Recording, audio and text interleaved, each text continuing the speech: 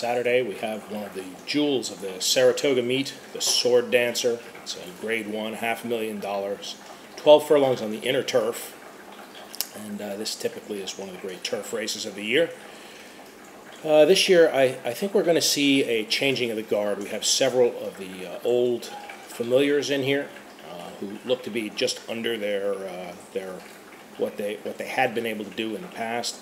We have some unproven up-and-comers, and we have a couple of Europeans who haven't transferred their European form to the States yet. Let's take a look at, first of all, let's take a look at the old guard and see what we've got here. The two-time defending champion is Grand Couturier.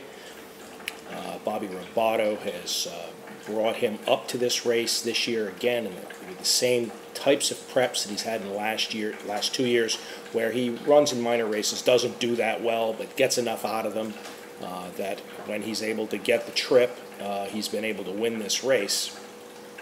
He was third 3 years ago. He has 2 wins. He's got the rail this year. There's no reason why he can't win this, other than a lot of things have to go well to win a major Grade 1 stake. And things have gone his way the last 2 years. This is a big field. He's on the rail, going 3 turns. It's not going to be, again, easy. He extricated himself out of a box last year and came on to win. I have the funny feeling that something will manage to go wrong. He has the ability, but I think maybe luck will be against him this year. Can't blame you if you like him, though. 2 of the other old-timers in here, the great Better Talk Now, one of my favorite old turf geldings. He's still paying his bills, you know. He still makes money. He's still closing hard. Yeah, it's been a while since he's won a race, though. He seems to have lost a step.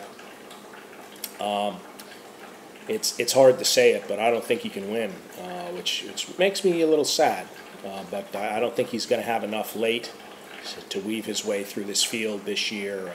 Yes, I would use him in the exotics. Another of the old guys is Brass Hat. Well, he seems like he's been around forever. He's still tough. He's still got that great flashy finish that he's always shown on dirt and on turf. But usually he leaves himself with too much to do. And I think that, again, he's stuck on the outside. It's going to be a tough trip for him. He's maybe not quite the horse that he once was, and I'm going to leave him off my tickets. Some of the up-and-comers. You have Rising Moon, who's certainly shown that he can be a factor, although only a factor, not a winner, going along on dirt. He is turf-bred. We'll have to see if he can transform, We'll have to see if he can transfer his dirt form to turf. It's certainly possible, but, this is awfully tough company for your first significant turf race. I think he had 2 turf races as a maiden where he was fine, but this is his first real race. And it's asking an awful lot. The old handicapping cliche is don't ask a horse to do something that he's never done before. Well, especially when you're asking him to do 1 or 2 things he's never done before, and that includes moving up into almost world-class company. American, another up-and-comer. He's just transferred from the Andre Fabre yard to Todd Pletcher. He won a great Group 2 in France last year. It was his best race yet. He seems to be on the improve. He made a nice move, a good work over the grass training track here last week. He gets Lasix. No reason why he can't be the one that steps up. But again, this is very tough company.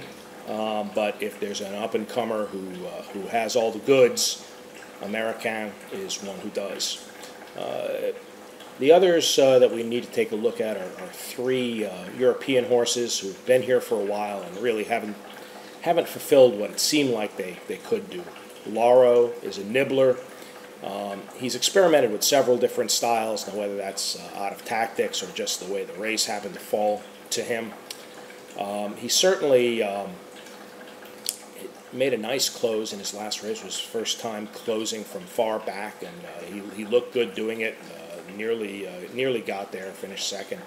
In the past, he's stalked, he's even led, but like I said, he's a nibbler. He just doesn't seem quite fast enough. He seems half a cut below these. It would take him a move forward. Is it there? He certainly showed it in Europe that he could handle this level of competition, but I haven't seen it yet in the States. Keanu, he comes in off a similar prep schedule that he did last year. He spent some time in Dubai, goes to Italy, to San Siro. This year he added the Man of War as a prep, and he did decently there. He seems to prefer off-going, and it's still the middle of the week as I record this. Not sure that there's going to be any moisture in the course. So again, he seems like one who always is threatening, always lurking, never seems to get from the outside to the inside. And finally, there's a horse who I really think has a great shot here, and that's Musketeer.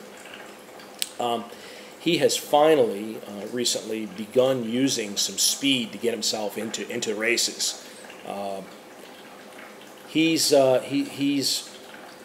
actually improving as a 7-year-old. You don't really see that very often, to say the least. I think that the only thing stopping him here, he does seem to be lone speed.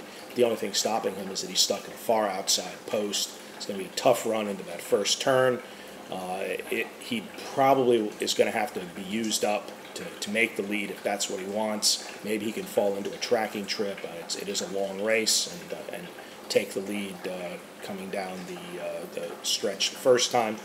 If he does that, I think he has the best chance to win, but he is up against it in terms of trip. So I have a knock against essentially every horse in the race. If I look at it cynically, none of them can possibly win. So one of them will prove me wrong, and I look forward to seeing which one.